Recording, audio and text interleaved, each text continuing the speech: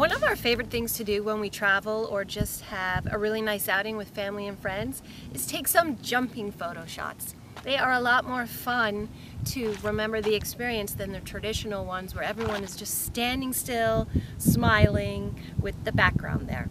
So taking these shots is a lot more easy than you think it would be, but a big tip is to start with an expansive background. So if you're on a hike or you're somewhere high with a beautiful expansive view, that will give the jumping shot a better background and make you look like you're higher too. So places like this, at the ocean, those are our favorite places to do it.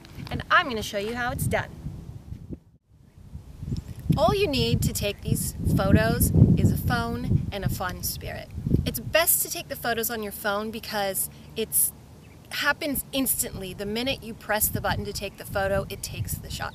When you use a professional camera, there's a little bit more of a delay, and you could still use it. It's a lot of fun to look at your successes and failures, but we found that when you use it on the phone, it's the best.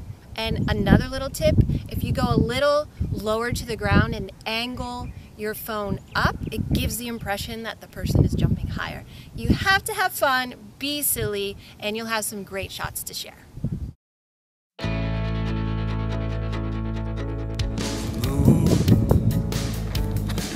Its head over an empty field I would love to fill, but the train rolls on and I wonder where you've gone. Are you the net that can't catch me, or should I just not plan to fall?